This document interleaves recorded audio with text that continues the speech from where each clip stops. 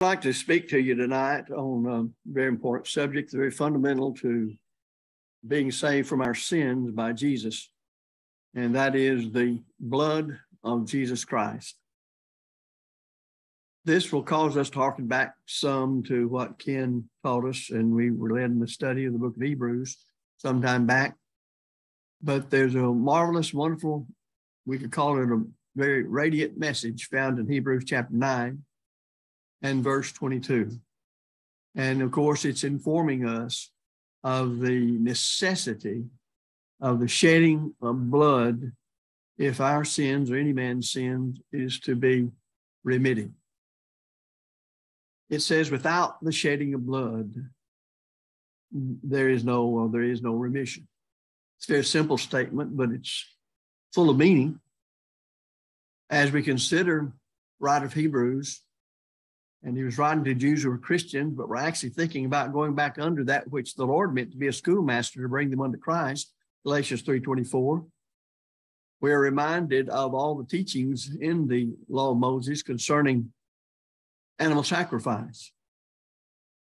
In view of the fact that the blood of bulls and goats had been poured out by the hundreds of gallons for centuries, yet the writer of Hebrews makes it clear none of that blood could remit even one sin.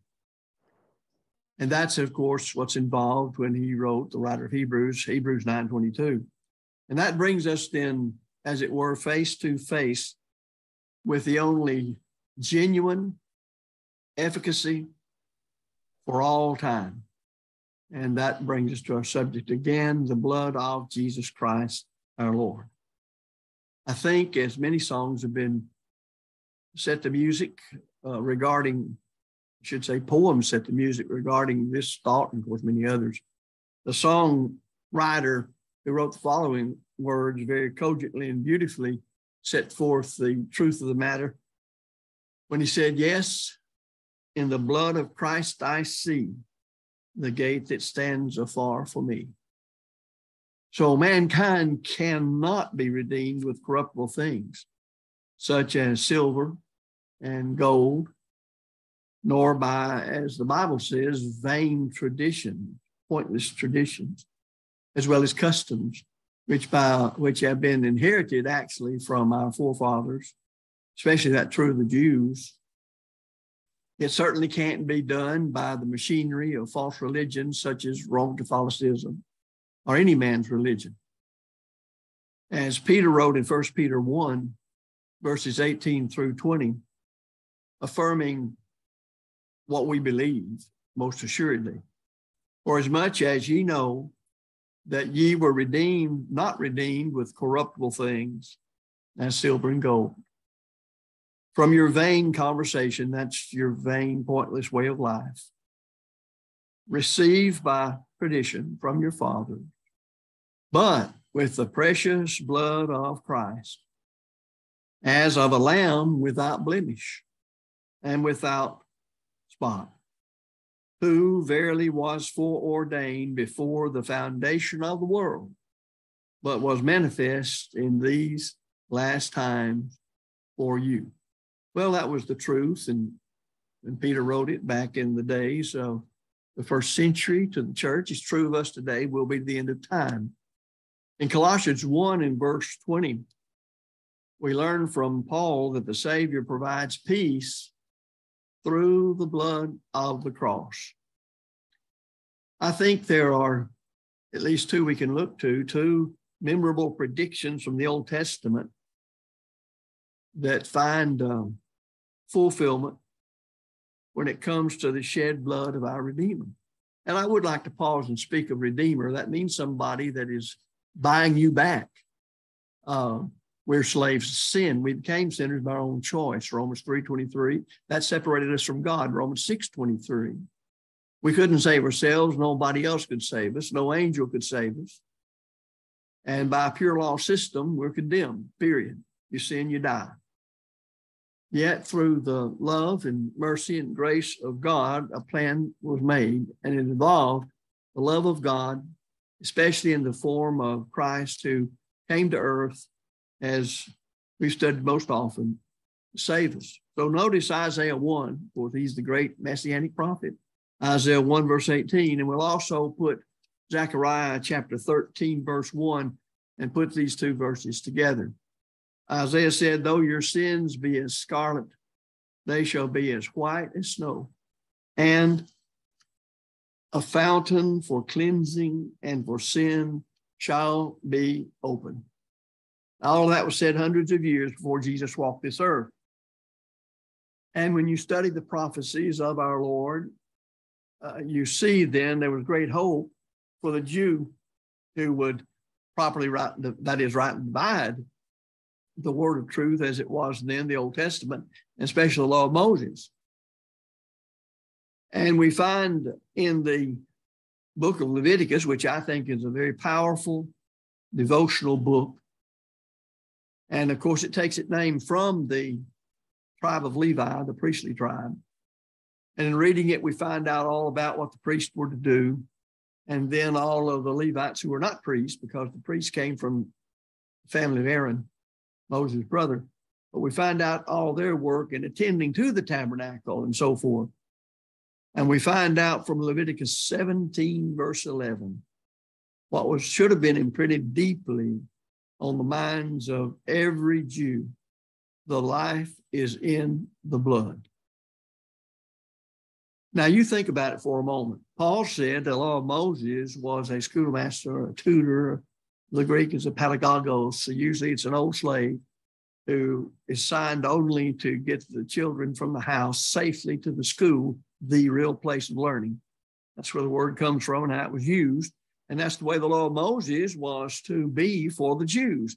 But of course, they tried to see the end of all things in the law and in their ethnic being, which it was not. They didn't understand it.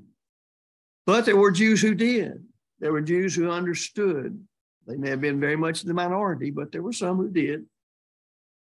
And when you look at John 19, verse 34, we see the record of the sadness of the death of Jesus.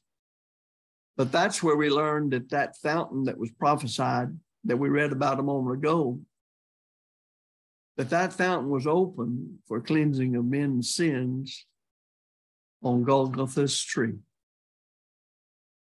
The language of Romans 5 that Paul wrote, and he would thoroughly know about these sacrifices. Remember, he said, I was a Hebrew of the Hebrews, I was a Pharisee, and so on. You couldn't get more in harmony with Judaism than Saul of Tarsus did. Yet he writes, as converted Paul the apostle to the church in Rome, and it's a thrilling passage when he says, for when we were yet without strength, in due time Christ died for the ungodly. For scarcely for a righteous man will one die, yet peradventure for a good man some would even dare to die. But God commendeth his love toward us in that while we were yet sinners, Christ died for us.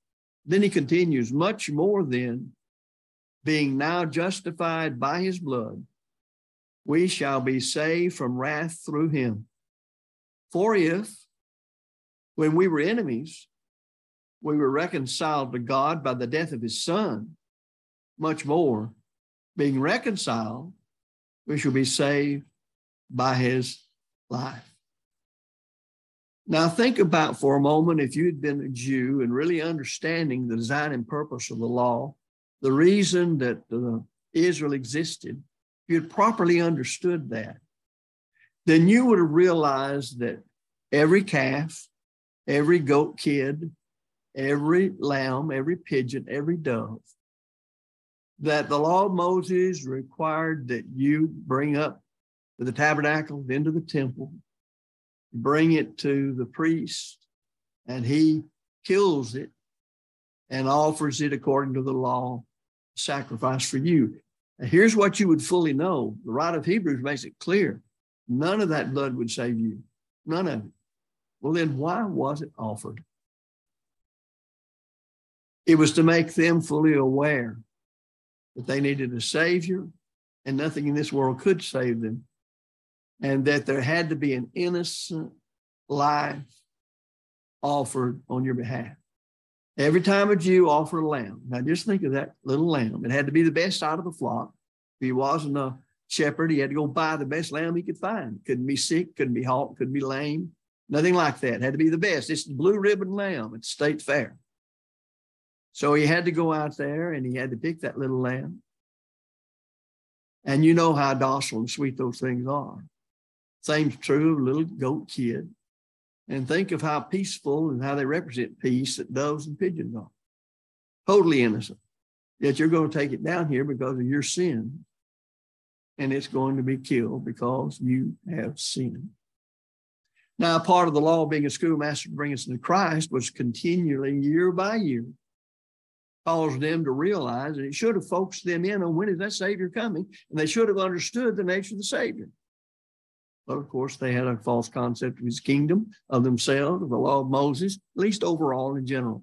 And yet, we're seeing here in the blood of Christ, what a marvelous picture of love in sacrifice. The contrast that's in Hebrews chapter 10, verses 1 through 12, very clearly and vividly attests to the supremacy of the gospel sacrificial system when you compare and contrast it with Judaism.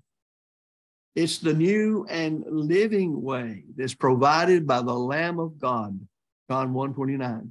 And then again, he writes about it in Hebrews 10, verses 19 through 20.